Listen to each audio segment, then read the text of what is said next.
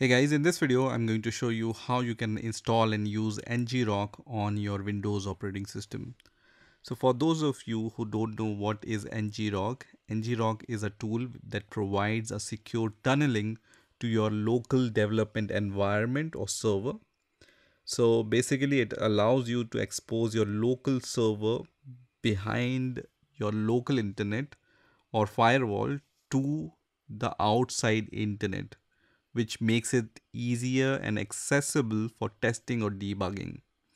So everything will make sense when I give you a small demo of NGROK. So basically, in simple words, if you have a local server, for example, running locally on your Windows operating system and you want to expose it to internet, how you can do it for testing, NGROK is a tool which allows you to do that.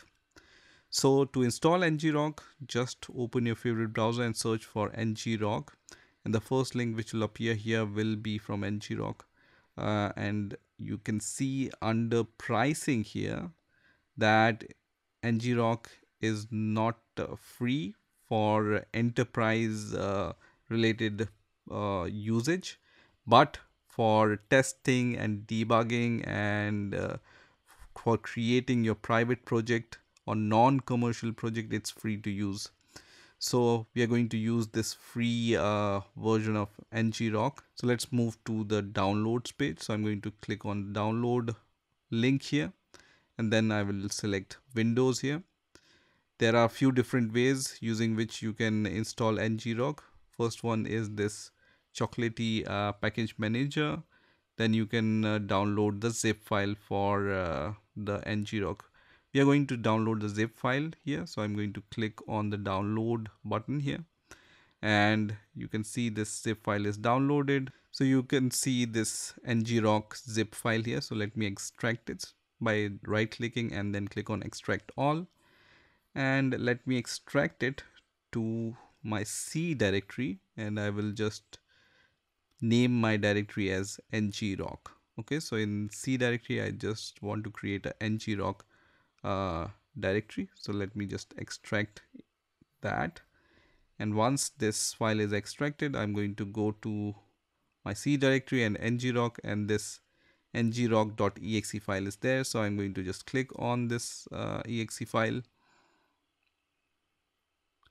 and you can see this NGROK is working right now. In order to make this NGROK accessible from anywhere or from your command prompt, I'm going to just copy this path, and then I'm going to set this in the environment variables, right? So I'm going to just type env here, and you will see this result which says added the system environment variables. Click on that, the system environment variable window, click on environment variable here, and then I'm going to go to the system variable, and under system variable I can see this path. Click on edit here, and then click on new, and then paste this path here, and then click on OK, and then click on OK, and then click on OK. That means when I want to use NGROK using command line, I can do that now. So I'm going to open the command prompt now, and then just write NGROK here, and then press enter, and it gives me this kind of output about the usage of NGROK. So everything is working fine. Now in order to use NGROK, you need to add the authentication token. So you can see this is the command for that. So NGROK config add authentication, and then you need to provide the authentication. And how will you get the authentication? Just use the sign up link here on the NGROK website, and then you just need to sign up with your name, email, and your password. So just do that. I already have an account, so I'm going to just log into my account. And once you are logged into your account, under setup and installation, when you will scroll down, you will see this command, which is ngrok config add authentication, and I'm going to just copy this command. So just go to your NGROK account, copy this command, and then in your command prompt, just paste this. So let me just paste this command here. So the command is NGROK config add authentication and then your token.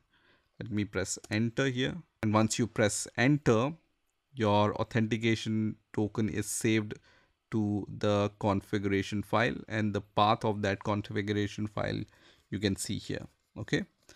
So once NGROK authentication token is provided and it's successful, we can use NGROK now, right? So let me just clear the terminal here. Now let's say I have an application which is a very basic Node.js server which is running on port 3000. It can be any server in any language, and let's say it's running on localhost port 3000. So let me open this URL in my browser, and what it does is it just prints hello world. But as you can see, it's running on my localhost port 3000.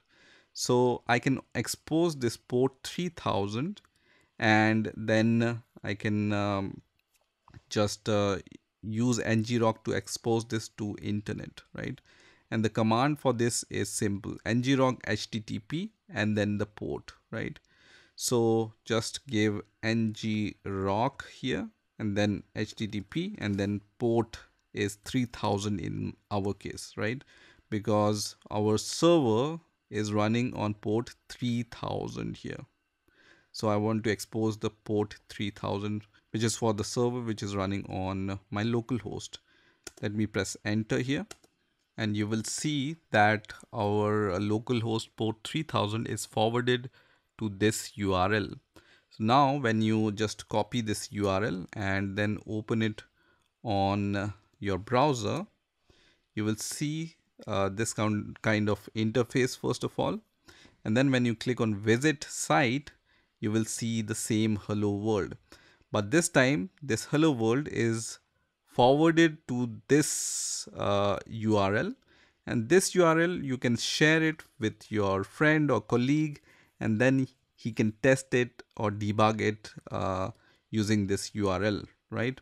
You can't give this localhost 3000 URL to your colleague who wants to run this application on his own computer, because this is running locally. But if you expose it using NGROK on internet, then it will provide you the public URL, and using that URL you can just share this URL, and your colleague or friend can test it on his computer, and then just debug it or use it, for example. And that is the main benefit of using NGROK. Not only that, NGROK can also forward TCP or UDP protocols also, right? So right now we have forwarded our server on HTTP, but if you are running something on TCP or UDP, you can still use NGROK for that purpose also. So that's a very useful tool which every developer should know how to use it. That's why I shared it. So I hope you learned something new this time, and I hope you enjoyed this video, and I will see you in the next video.